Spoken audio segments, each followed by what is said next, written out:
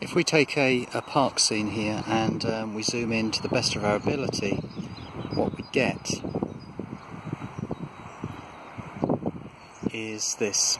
And if I look at the little ring there in the middle, that's the best that we can actually get out of it. It's very difficult to hold it. So let me show you how we can get some better pictures of that using this technique.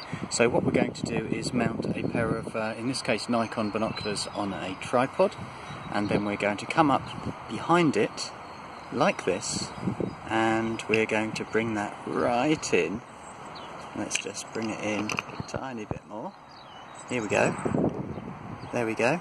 And I'm going to focus on the ring there. Oh, hold on a second, there's a chap there, which was not intended. Let's get him moved out of the way, and you can see that we're clearly recording this right now.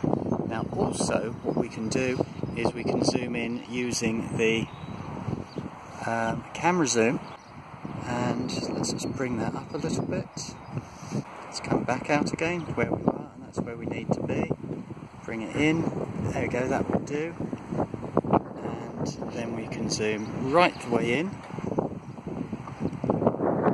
do another focus, let's move out a little bit, and there we kind of have our picture. I mean, this is real good reason is doing this on the demo, and let's end it here. So in other words, just to finish it and say here's our object, which in my case I hope to say wild fallow deer, something like that, and then you can come back out again.